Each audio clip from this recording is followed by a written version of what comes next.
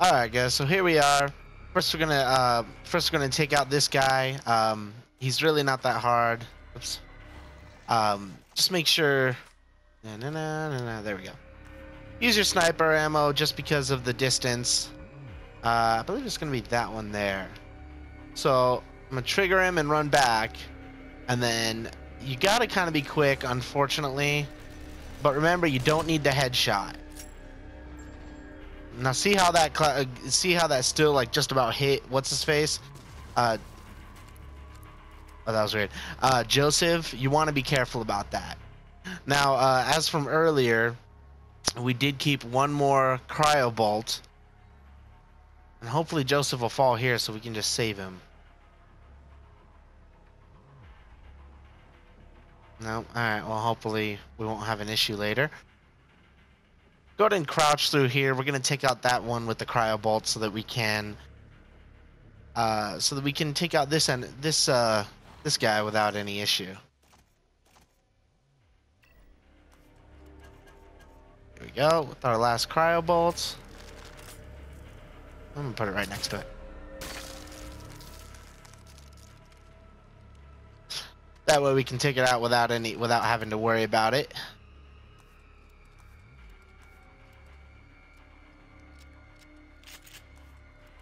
Now, first, what I'm going to do is I'm going to see where it triggers him. Now, there is that bomb there as well, which is annoying.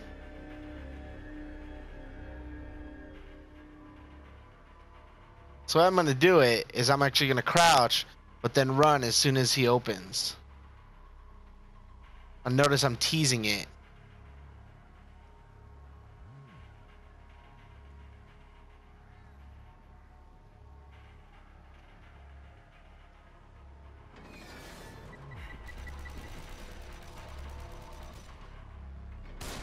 Damn it. Yeah, I really suck at this aiming thing.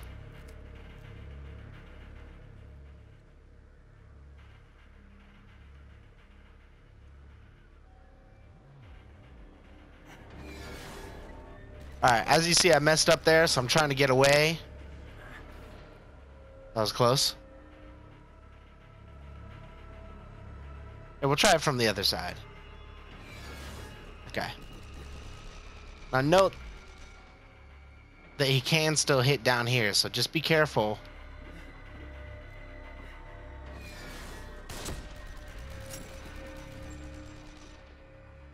There we go. And that's probably the hardest guy to get on this part, honestly. Really annoying in that sense. You saw me pick this up earlier. I decided not to pick it up again until I took out that enemy, because I really just didn't want to. Taking out the enemy before picking up those shotgun rounds is really the way to go. At this point, we're just about good to go. Now, we still have this enemy here. What we're gonna do, we're just gonna crawl, just because we don't want to take a chance with this explosive. We don't have any more cryo bolts. We don't want to make cryo bolts because we're in it for the profit. There we go. And let's see if Joseph decides to fall.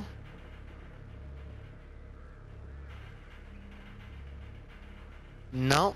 Okay. I'm gonna be careful with my falls here. I really don't want to make any rookie mistakes or anything like that. This only works your first time through, so hopefully you can beat the sadist on your first try.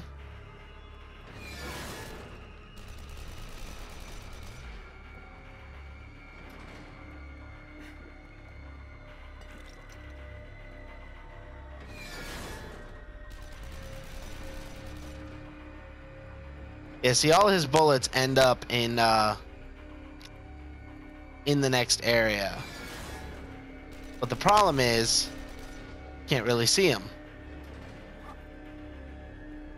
Let's check that again.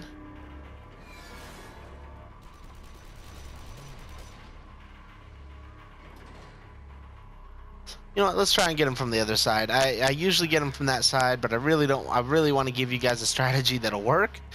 I want to make sure that that I'm giving you efficient ways of handling this. Easy ways, I should say.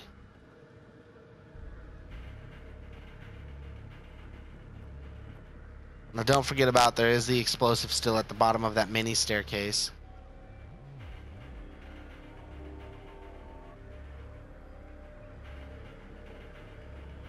Right here.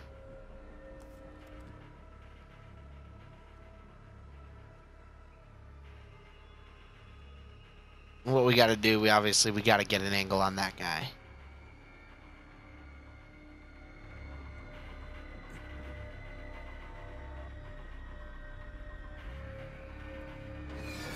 So I believe none of what he throws ends up on the stairs here.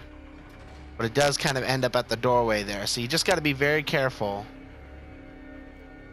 Let's see if we can get an angle from here. Looks like we can.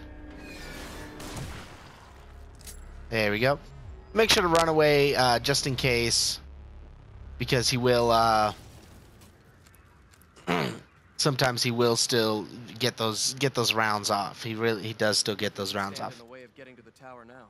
Except that bomb. Careful, Joseph. Now, I'm not gonna pick up if you have extra ammo here, don't waste it, because after the sadist, I think you can still come back and refill on some ammo.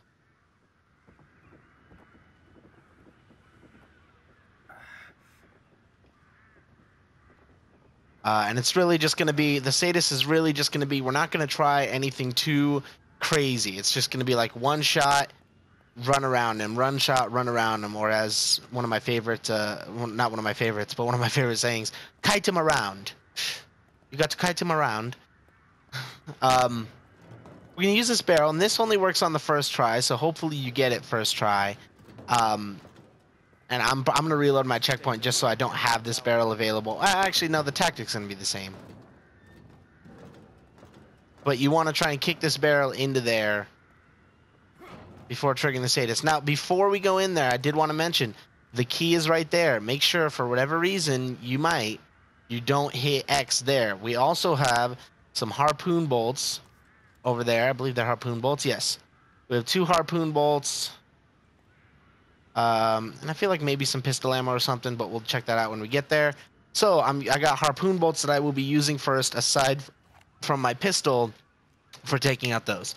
And basically what I'm going to be looking to do, so I'm going to be looking to use the explosive bolts, use the harpoon bolts, and then use a few shots from the shotgun, and then switch back to pistol. Yeah. And I'll go ahead and stop the video here.